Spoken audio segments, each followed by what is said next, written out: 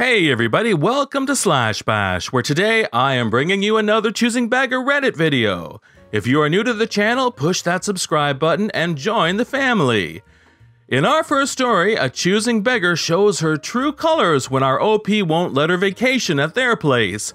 What pandemic? Let's jump right in. So my husband has friends, Barry and David. They're not important to this story though. Barry is married to my friend, and David is married to Karen. Now, I understand trying to enter into a set dynamic and insert yourself into a clique as the new kid is hard. I worked very hard to be as welcoming as possible, but something about Karen rubbed us wrong.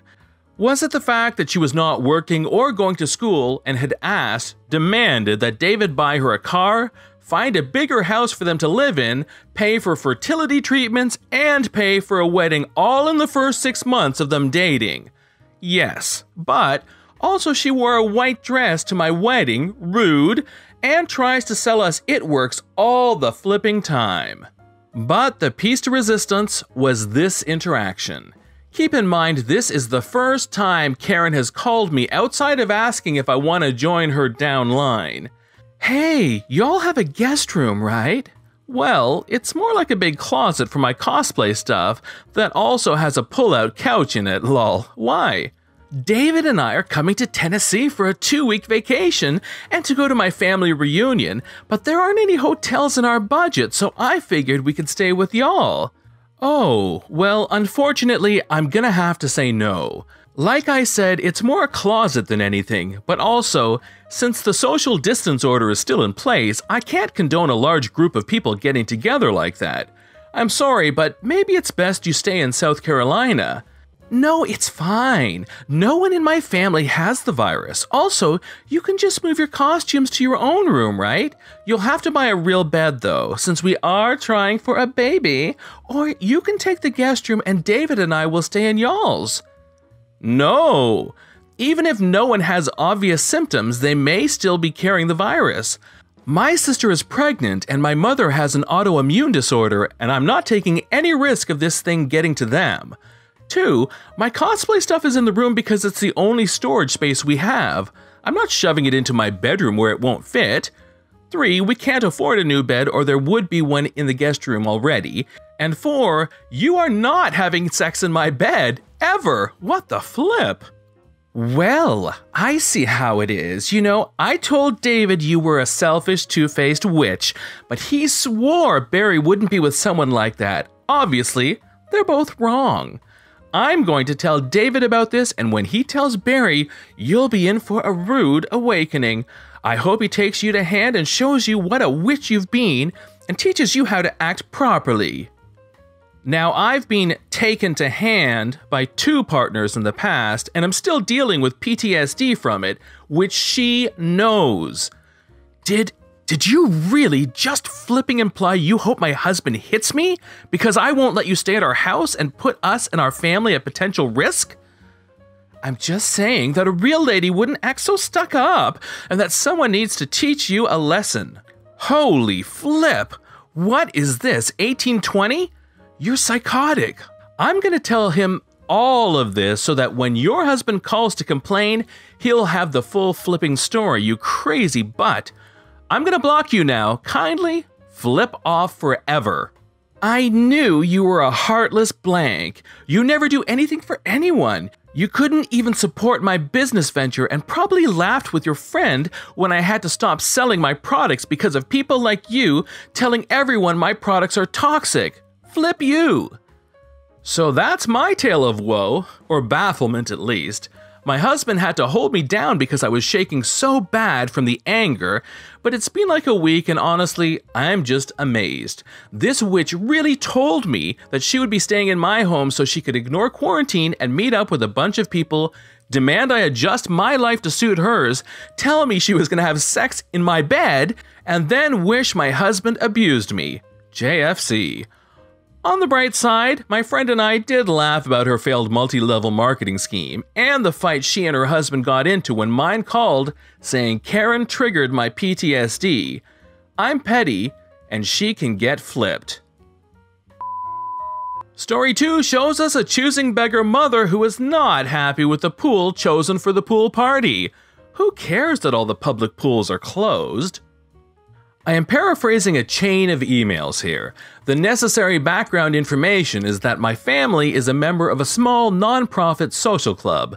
Jill, my mom, has a pool in her backyard. Meg is the woman in charge of the organization's children's group, which consists of about 20 kids from age 3 to 13.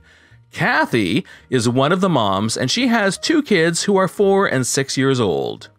Let's start with Meg's email to all the children's moms, including Jill. Hi everyone, I hope you're all doing well and staying safe at home. I have some good news. Although we will not be able to have our annual pool party at the town aquatic center due to the facility being closed for the season, we might still be able to have a pool party. Jill has graciously offered to let us use the pool in her backyard. This pool party is tentatively scheduled for late July, but is subject to change based on CDC recommendations. I will keep you posted with more information. Kathy's reply. Hi Meg and Jill. Does Jill's pool have zero depth entry? My kids are scared of deep water. Hi Kathy. We don't have a zero depth entry, but we do have stairs leading into the shallow side of the pool. The shallow half of the pool is about 3 feet deep. Your 6-year-old will most likely be able to stand and walk around in it, but your 4-year-old will probably need a life vest.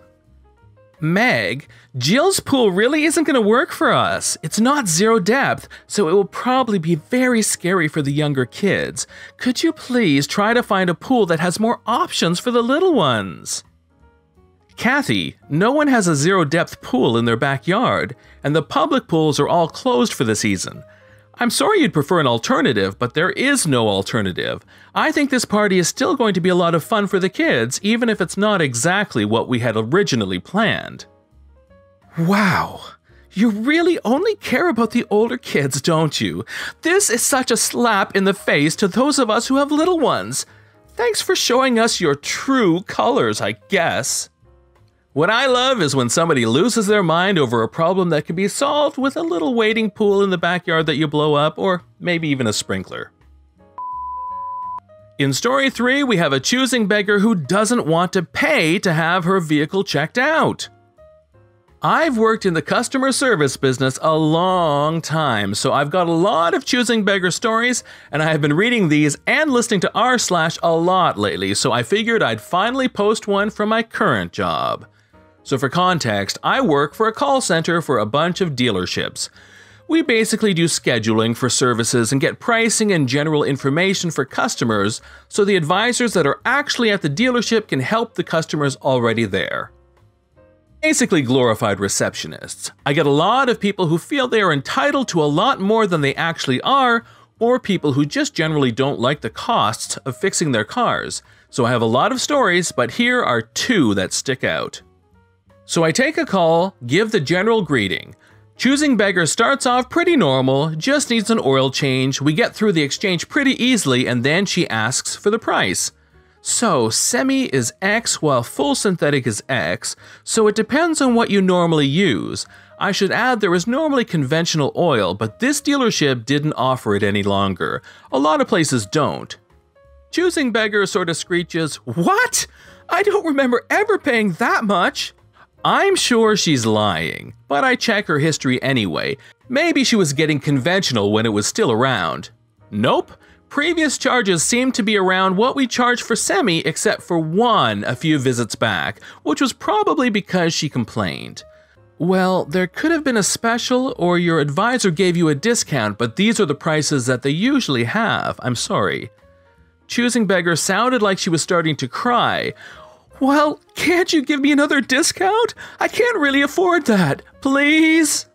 I'm sorry, I do not have the authority to give discounts at all. I really just do the scheduling. You can always talk to your advisor when you come in, but I can't promise they will. It'll probably be this price. Seriously, I'd come there all the time. Isn't there any discount you could offer me? I mean, I've gotten one before. So we did have a discount. However, it was buy 2, get 1 free, basically. But it's like over $100 up front. Well, we do have one. You pay X and get 3 over the course of 2 years. Basically, buy 2, get 1 free. That is not a discount! I just told you I couldn't even afford the previous prices. What makes you think that would help? Please, I really need some help. Can't you ask someone? I'm really sorry. That is the best we have. I really am not authorized to change the price at all. You can talk to someone when and if you come in. So did you want to get scheduled or not? Fine! Yes, let's just set it up. I need to get this done. We got through it all, and at the end, if I didn't have to say it, I wouldn't have. Is there anything else I can help you with?